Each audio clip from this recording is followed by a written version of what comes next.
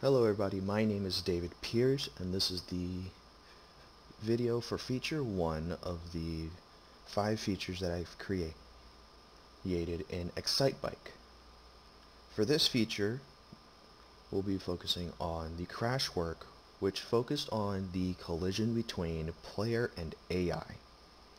As you can see before you on the screen, the Trello card easily goes over basic information of what the crash work does, what it is, and how it affects the player experience in the game. In creating this, I created the colliders for the players and AI. I coded collision that stops the player completely when he collides against an AI, and it was tested. To show and prove that this feature correctly works, we're going to go into Unity and actually play the scene that was created to show.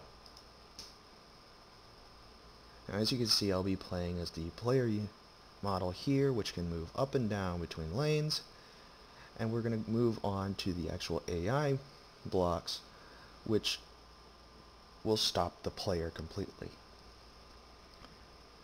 If you're playing the game, all you have to do is just run into them. And for a short time, while holding the button, you won't be able to move, but you'll be able to continue on. Stop for a short amount of time and continue going. Stop for a short amount of time, continue going. Stop for a short amount of time, continue going. And that kind of collision set the basis for what each asset does. This collision code, however, was not made separately as the other assets. The code was made under the player's movement code, which is made by another student. I will show that now.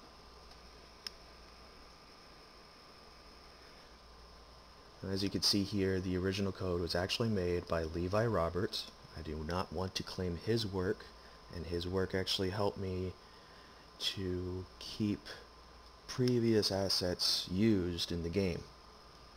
I have simply updated his work with a collision code that allows the player to stop when coming into contact with an AI that's tagged as an enemy. We'll show you the countdown timer. If start time is equal to true, time elapsed delta time. Does a simple countdown of 3. And then on the collision, which is void on collision enter, as you can see here, speed is turned to 0. And after 3 seconds, you can move again.